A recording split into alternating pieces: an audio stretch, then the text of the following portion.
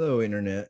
It's Egg wearing our notorious RBG hockey sweater and our Macho Man Randy Savage glasses. And today we're going to talk to you a little bit about Mr. Dave Chappelle. Dave Chappelle has always been a comedian who skates the edge of what would be considered acceptable behavior in his jokes. He has, over the years, had a good way of balancing the uncomfortableness of humor about people of color with humor, funniness, right? But in his latest special for Netflix, he made some jokes about trans people, of which we are one.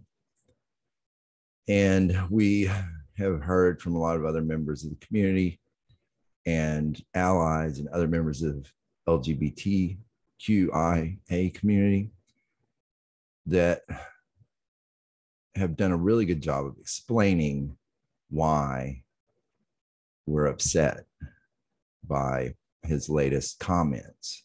And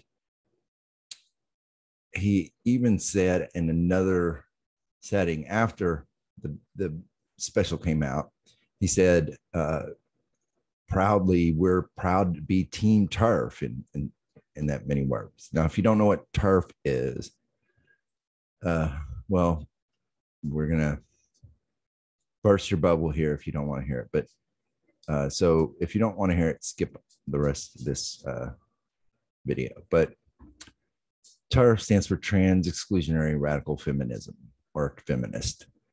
And it's a term that people have been using as an umbrella for people like J.K. Rowling, who do not believe that trans women are women. And as a non-binary, gender fluid person, neither male nor female gender presenting, we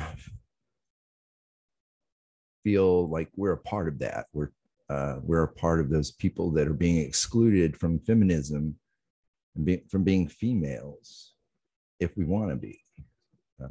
Well, that doesn't sound right, but because it's not a choice, it's matching closer to your identity.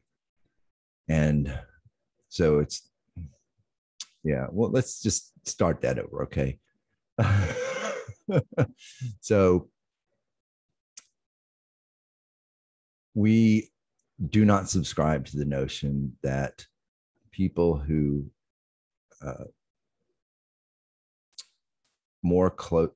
make changes in their life to more closely identify with their chosen gender identity, with their, see, we even said it. And that's part of the problem here, is that because the discourse around this has been so much about choice, like being gay is a choice, or being transgender is a choice.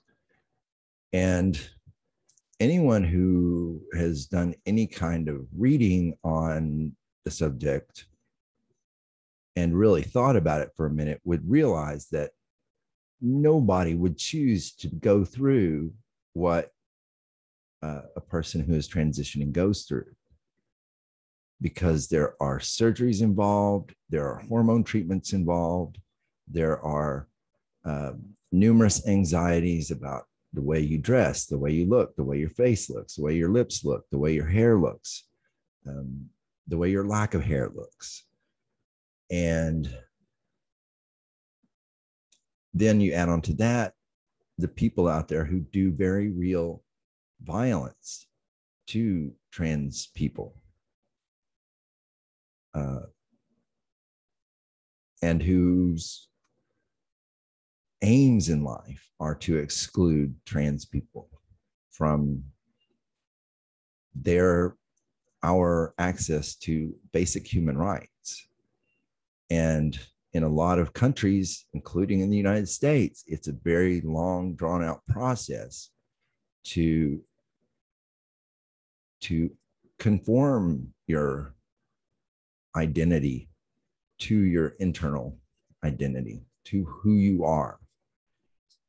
And it takes years for people. And sometimes medically, they can't do things because of other health issues.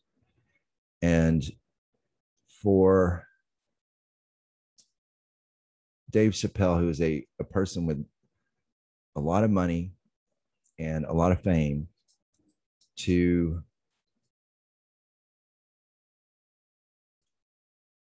make an unfunny joke in a crude way and then celebrate it with other people afterwards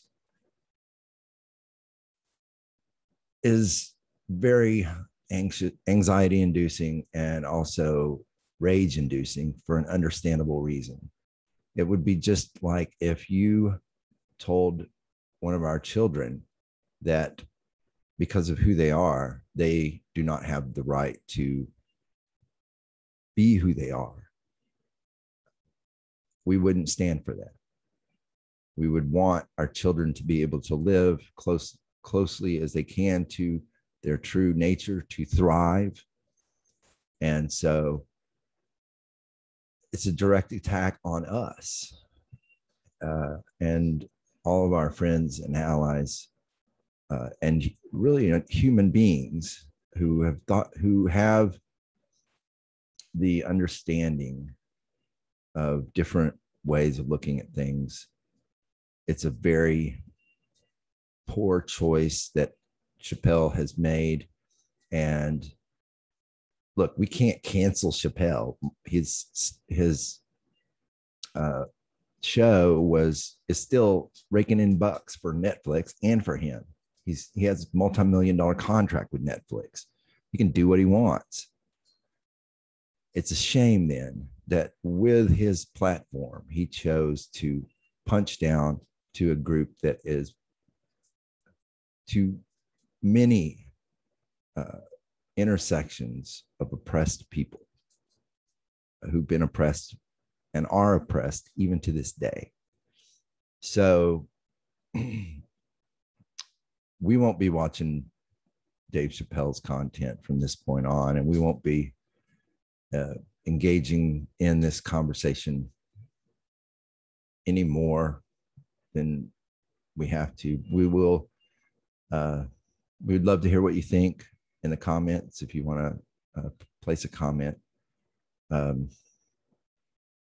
But yeah, and the other thing that really bothers us about it, and we mentioned on Twitter yesterday, by the way, like, subscribe, leave a comment. You can follow us on Twitter too.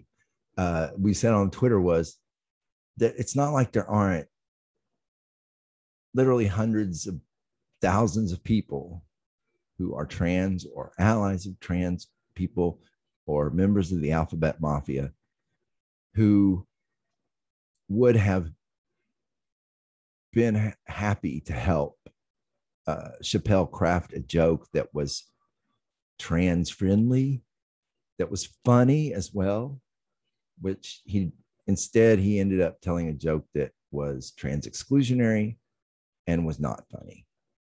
And in our book, as someone who's studied comedy for a long time, who's listened to Robin Williams and Chappelle and all these people talk about comedy, we know that comedy doesn't punch down if it's good comedy. If it is punching down, then it's not good comedy. And that's our opinion on it. You can disagree if you want to, but so yeah, it's also an example of internalized oppression, where even though Chappelle can see the racism in society and culture and the sexism in society and culture, although he's questionable sometimes on that, he can't see that transphobia and homophobia, frankly, that is evidenced in his jokes. He's just like Ricky Gervais, and they think that they can play it off by saying, "Oh, you know, it's just a joke, laugh, ha ha ha." It's not just a joke to trans people who are murdered every day because of their identity. And so that is our thoughts. Like we said, we'd love to hear from you in the comments or whatever. And it's a beautiful day where we're at. So hope it's a beautiful day where you're at. And internally, I hope it's a wonderful day for everyone. Take care. See you on the other side of the internet.